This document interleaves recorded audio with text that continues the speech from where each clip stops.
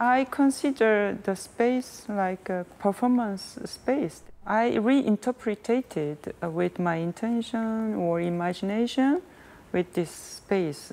Each time the installation is performing, I collect the abandoned object from the place where it plans to disappear because of a new development restoration river project in Korea. I use my everyday object.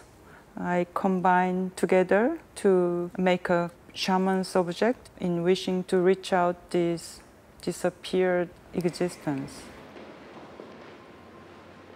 It's normal that we think about what's the movement, how to capture the light, etc. But the movement was a very important question for me as an artist who is working for performance or for the video works, etc.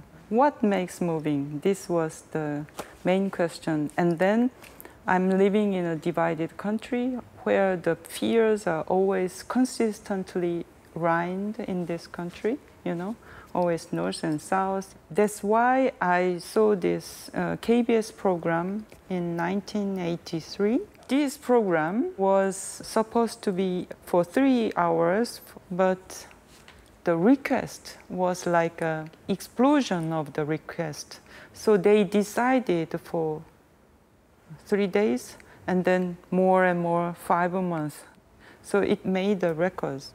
Every day, everybody was in front of the monitor to see who could find their family members. In front of the monitor, we cried together. Even it was not our family story, I was touched, and it is deeply rooted in my memory. And I was asking, what makes moving? This question came from this, because yes, I considered as a media artist, and I'm doing with just some old object, abandoned object, but I believe something is in the other way existing from the media devices. So I want to reinterpret what is media artist.